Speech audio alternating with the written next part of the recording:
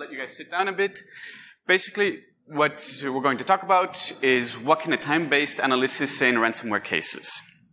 So, first of all, also thank you for having us. It's our first talk together, and we're really happy to do this. Does this follow or not? No, not yet. Let's do it this way. So, about us, quickly, InfoGuard is probably the largest Swiss-based MSSP and SOC provider. The CTI team, which is Jorina, also known as Structure, and David, known as Chaos, have been working, and we're attached to the CSIRT team, the investigations team. We started in October 2021, so it's been a year now trying to get a grasp of a running engine, and a railroad engine. So the idea about this talk came out, we started mystifying the CSIRT reports. And looking at them, we saw that we could actually start clustering activities together in the ransomware cases. So while we were looking at the different data sources, so basically the CSIRT documents, we saw two primary ways of documenting the cases, and also the CSIRT team has two types. They have the client reports, which are more manager level, sort of a narrative, this is how the attack happened, the initial access, was there ransomware, or whatever the effect on target. And we had that sort of storyline, and then we have the Aurora files. The Aurora files is actually an open source tool that our boss, since it's our boss, we also have to do some publicity, is using, and it allows you to document as an incident responder quite clearly what's going on. One of the reasons that it's quite important for our CSIRT team is we try to get the initial infection point as far back as possible, knowing also that you have the different visibility and logs that may change the data. So right now, it's a standalone. It's a small application you can download. You can only use one user, can write at a time, but it's quite nice. And we hope that Aurora NG, the next generation, will be out by the end of the year. Has also small DB, allowing for better element linkage and some background workers for continuous enrichment, and also MISP synchronization. So this is probably one of the big things for us is we can send the documents from the IR case directly into a MISP that we pre-configure with the event that is attached to the attack. Am I missing anything? No, all good. Okay. So, one of the big preoccupations that we have is we read a lot, or as CTI practitioners, we read lots of things going from the internet storm or whatever the sources that we have, and we see that we have different types of attackers. We have QBot or CACBot, QuackBot. We see always vulnerabilities, and then later on we get called when there's an effect on target. So one of the big questions we have is always, what happens? Are there linkages between these two elements? The newspapers, the initial access, that could give initial access, and the effect on target. Does that make sense? If I speak too quick, just raise the hands and I'll try to slow down. So we've all seen cybercrime as a service. We see different offerings on different darknet markets, they can be outside on the clear net. We see things on the dark net. But we don't always find the cases that we handle. We don't see anything being sold there. We also have now the ransomware as a service, been going on for a few years. We have the different types. This is just Lockbit, one of them. The pictures were taken before it was Lockbit 3, but it's always interesting to see how they market their things. You get all these administrator panels in Tor system, automatic test description, automatic decryptor detection, how fast they encrypt, and all their funky, cool stuff. So this was Lockbit 2, now we have Lockbit 3. It seems to be a pretty booming market. We're a bit afraid that it might let go a bit, but Jorina will get back to that. So the presentation getting down is lies, damned lies, and statistics. So we know timestamps and data points. I mean, numbers are always cool. We think they're very objective, but we also decide which data we put in there. So before we go into the data set, it's a small sample of ransomware cases. So it's not the truth that we're bringing, it's the small visibility we've had with the ransomware cases that we'd like to sort of discuss and present. It's a more qualitative research approach because the data set is not that big, and we also have to remember that we can't compare attacks one-to-one because there's a difference in victim topology, security systems, controls in place, the visibility of the victim's logs. When we go in, what can we see? Are there any good logs? Or is it just dark and we have to find out what's going on? So, having said that, we've concentrated on the data, the time points in the whole attacks. And I think I have something to say. I still have to talk. So, before we go on, we defined lateral movement. So this is maybe not very orthodox, but if we see lateral movements as a series of operations an attacker takes to compromise a network, and not just an atomic event as a login, and then trying to just expand a bit the beachhead or the initial access, we start seeing clustering activities. And this, I think, or we believe this can be used in ransomware cases because they're typically extremely noisy. Once the ransomware affiliates or operators get in, they just go for the domain control or the backup server, and they just shatter all the glasses going through. So this gives us an interesting visibility. And as I was saying, it shows us the different activity clusters in the data. So here's one case. So this goes back to this is from Aurora. This is one case. It was a raccoon stealer. The victim, or an employee of the victim organization, went out, needed a software, got it, a pirated version, but it was spiked with a malware, with raccoon stealer. And what we see, point 0 is a sort of small CTI, or they check the registration of the C2. But first of all, what we see is the whole first step of the initial access. So it's the downloading, the installing of the pirated or spiked software, and then the activity until they have a first beachhead initial access in there. What we have, and what is quite interesting, is between the second part. It's a bit small, so I'll go on, but there are 12 days where there's no activity on the network. Though we have 298 hours between point 1 and point 2. And the activity that the affiliate, if it's the same attacker or not, if it's somebody else from a ransomware, comes back at 9:30 in the morning, goes on, and 29 hours, or practically 30 hours later, the victim network is totally encrypted. So this seems interesting. And if it's just one case, well, that's not much. But here we have another activity cluster. This is in the case of a VPN RDP access. What we see is somebody came in at point 1, logged in, created a new user. And again, we don't have, let me go to the data points quickly. What we also see here is when we have the encryption, so it depends on the IR responders if they put in that data point or not. But if we go to the time points between the initial access, so that first number 1 up there, and the lateral movement, we have 56 days of no activity from any malicious actor on the network. And this seems intriguing for us, looking from the outside, that there's a silence, and then very quickly, in 18 hours, we just see full logs of activities, malicious activities going on until the encryption is done on the network. So seeing this, we're going through misbifying our data from the IR cases, and just going through that, and it keeps appearing, these moments of silence on the network. And that got us intrigued. And I think with that, you're up. Thank you. So to make the data analysis possible, I want to sum up some definitions. Let's start with the initial access. So that's pretty clear. We take this as when an attacker gets access to a network. This was quite easy in the most cases to find in the timeline of the reports in Aurora files. However, for the lateral movement part, it was a bigger challenge. So, as David already mentioned, we take this as a series of operations an attacker takes to compromise the network.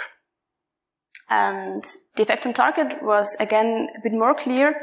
We take this as when the encryption step of the ransomware was executed. We also defined some access methods. First of all, the VPN and RDP access. This is when the attacker gains access to a network using credentials. And here we didn't focus on how the attacker got the credentials. Then the next one is vulnerability. Here the attackers gained access by pivoting on a vulnerability. And with Maldoc we summed up infections by usual suspects such as Dridex, Emotet, Cockbot, etc. And finally, for raccoon stealer, so when the user downloads pirated software, as David already introduced, we created an own group called Spiked Malware.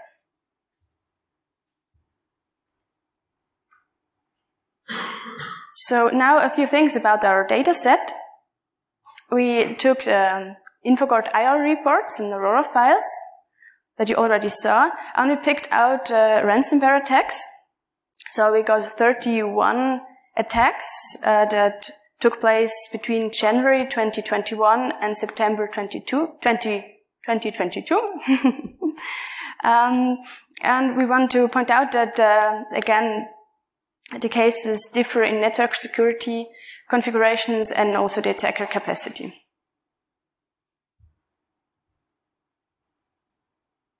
On this slide, you already see a time-based overview of the attacks. And we saw this and thought we should compare the year 2021 and 2022 a bit more detailed. So you can see this here. One of the most interesting things could be that the amount of cases dropped during the second quarter of 2022. We think that this can be because of the conflict in Ukraine and also ransomware groups that have inside fights, such as we have seen with the Conti leaks. And after the break of cases in the summer, we can already see a slight trend that the number of cases is already increasing again. So before we are diving deeper into our data set, I want to present you two general findings. First one, we have about 52% of the cases that had initial access where the attacker got in via a VPN or RDP credential. And also about 52% we have cases where the attacks were facilitated by Cobalt Strike. Now, speaking of Cobalt Strike, this leads us to the next finding. In the cases where Cobalt Strike was used, we can see a decreased median time from lateral movement to the effect on target. And you can see on the graph that we have for attacks with Cobalt Strike, we have 33 hours, the median time. And if the attackers didn't use Cobalt Strike, we have nearly the factor of 2. But again, please keep in mind, we haven't compared the network complexity. You also might have noticed that we use the median instead of an arithmetic mean. This is because of the size of our data set and because we wanted to reduce the big effect of outliers. So we decided to use the median for all the following analysis. So now we are diving deeper into our data set.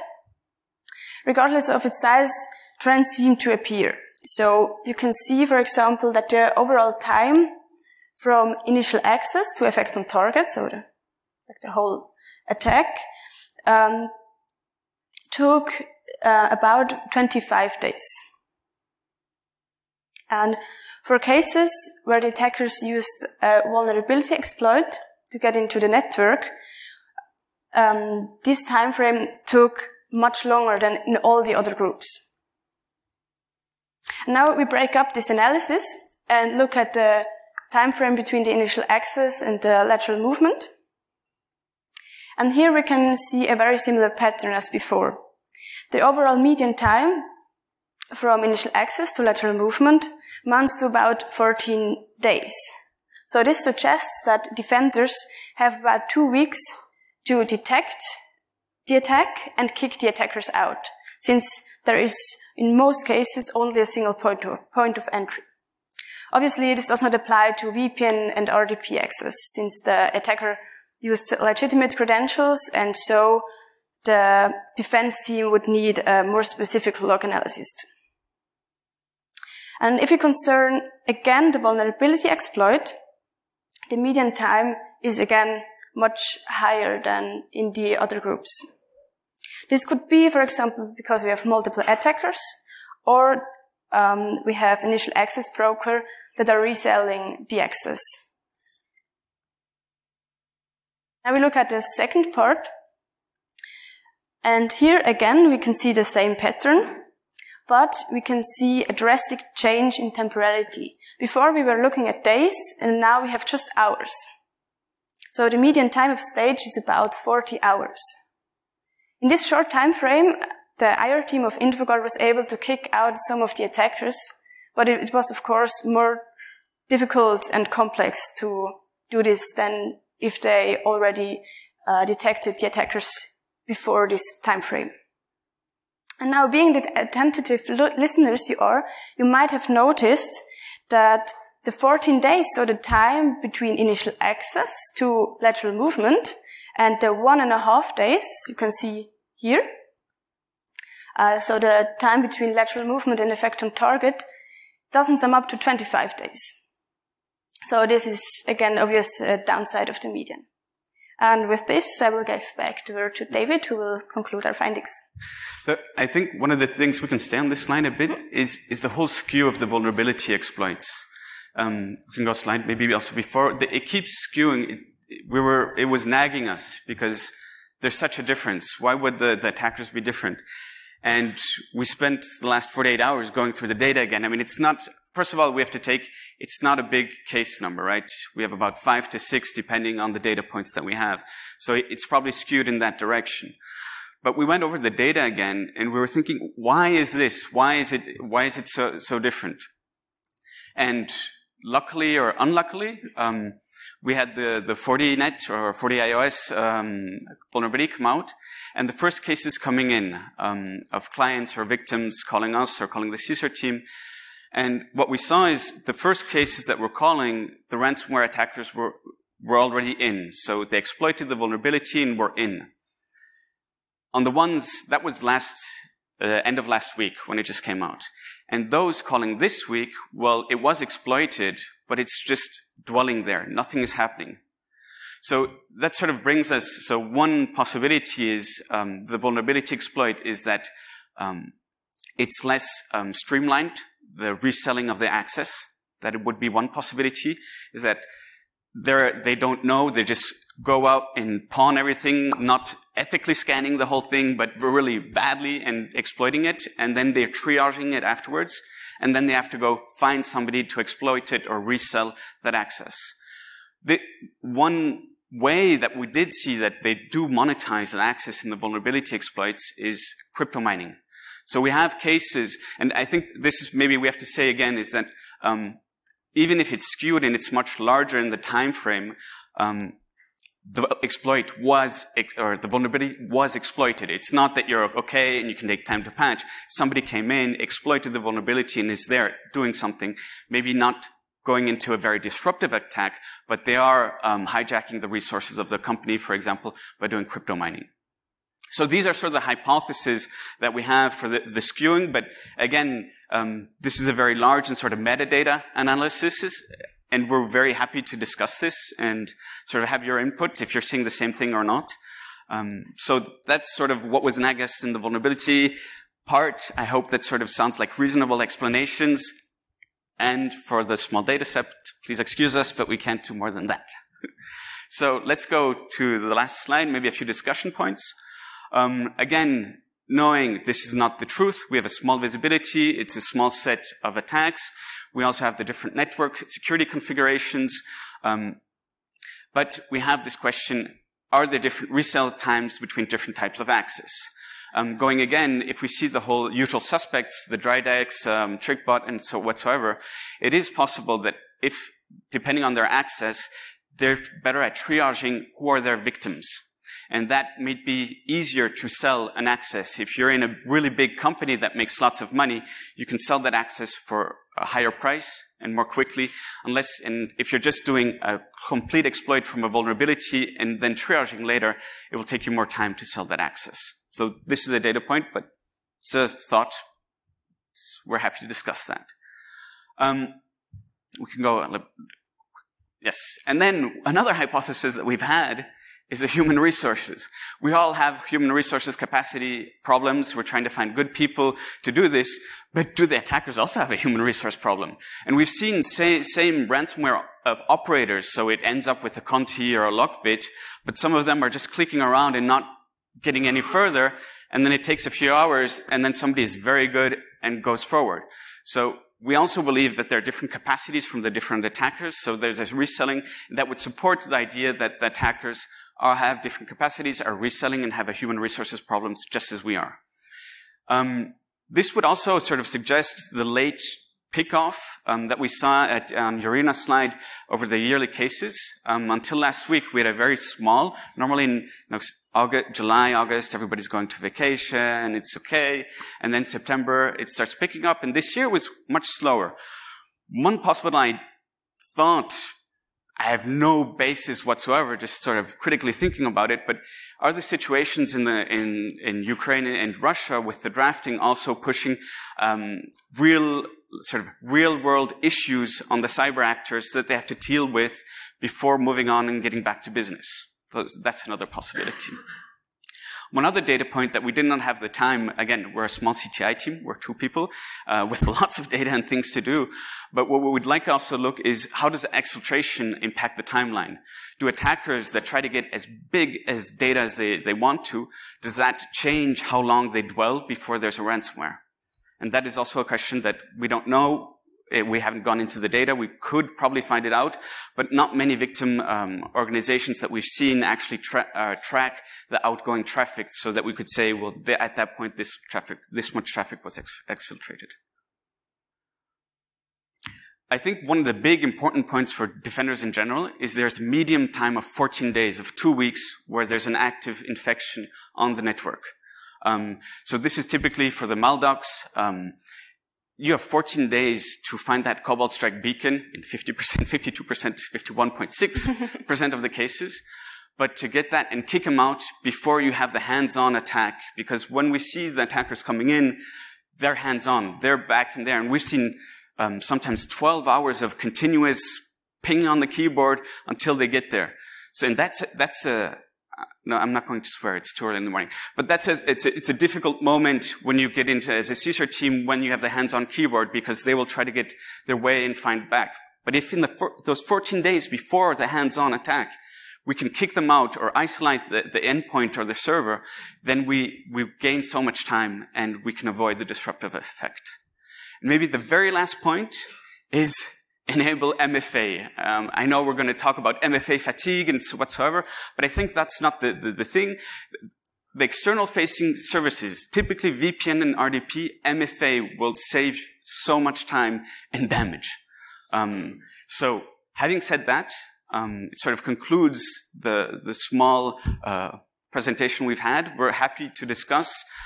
We've quickly gone over the data. I speak very quickly. I'm sorry for that, but I'll try to speak more slowly during the question Q&As. So having said that, thank you, unless you have something to add. Okay. Thank you, too. Thank you.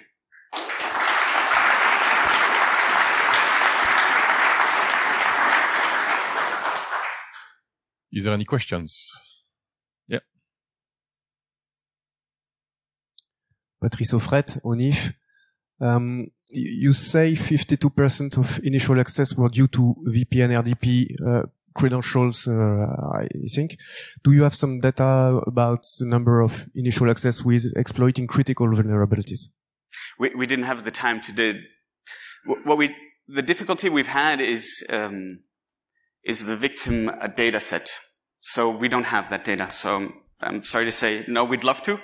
If you have more data to exchange, or we can discuss afterwards, but that would be an interesting data point. Very true. Thank you. And sorry. Thank you too. I have a question for the vulnerable exploited servers. Did you see that those servers get exploited several times, and could this maybe have an effect? Yes. On the timeline. Yes. Although we took the initial, this was a big discussion we had in the last 48 hours. Do we take the moment that we see a real difference in movement or not?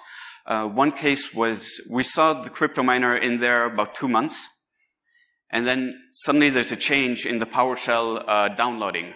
So something switched there, and that's where we believe the lateral movement and then the encryption came on. But it's difficult to going through that data to say this is exactly that point. So we decided to take really the initial compromise moment in the vulnerability point.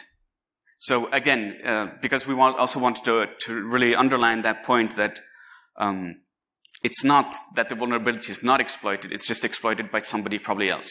But you're totally correct. In many cases, we have multiple actors when there are vulnerability exploits.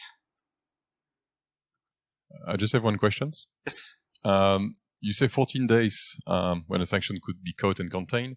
So does it mean that each organization have 14 days for doing detection engineering and to do proper detections?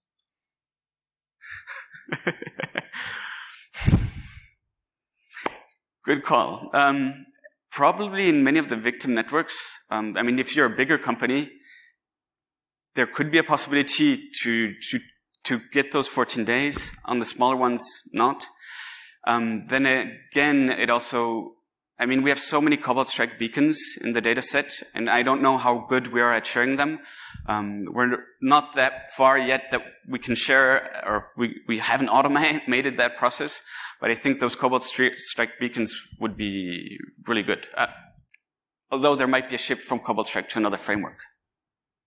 But those 14 days, it shows there's a dwell time, and I think this is the interesting part. Awesome. Maybe your last questions? Yeah, just some thoughts about what you said about the Ukraine and shifting in human resources and etc. There are also some articles saying about there is some silence before the storm in September, before they're going to hit Europe with several key locations, because it's winter and it's the perfect time to unleash stuff. If there is some data to share, some indicators of attacks or other samples, I'm an incident responder. I would be happy to have this on my network and see if we can feed our DRP plans on the same moment if we see something. It's something to think about up forehand, because I'm actually waiting for stuff to happen during the winter. There's a possibility, but I think... Oh, okay. We were also last week, we're like, should we put in October or not? We didn't have any cases. And, well, we've seen at least the 40OS vulnerability has just pushed up. The attackers seem to be back. So we've had multiple calls since Friday night. So it seems that summer is finally over, although we have very good weather right now in Europe. It's rather warm for this time of season, but I think it's over. So on the malware criminal side, activity seems to be picking up. That doesn't exclude what you were saying.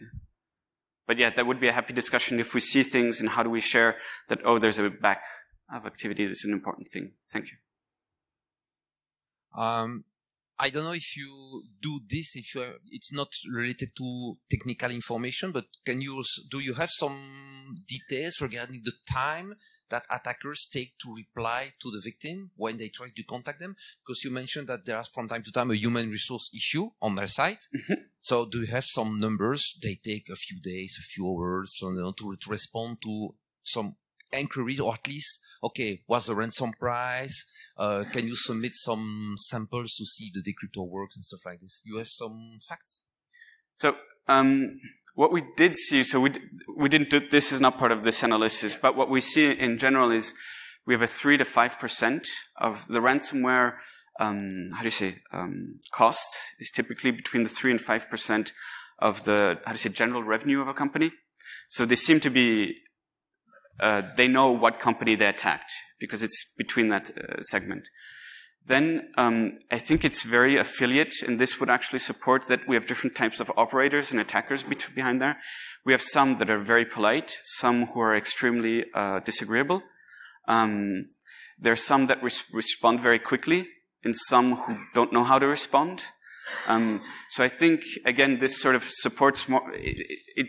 we would need much more cases to sort of see how are people replying, and in which speed and what are the words are they using. Can we do a syntactics or a linguistic analysis, semantic analysis of the coming back? That's all I can say. So what we see is the difference in attackers and operators in ransomware. Different people use it, or a contier or lockbit. I'm just saying as an example, but some families are the same, and the replies are very different in the attitudes and in the timing, which would support different ransomware as a service the way we see it from the outside. Thank you very much. Very interesting.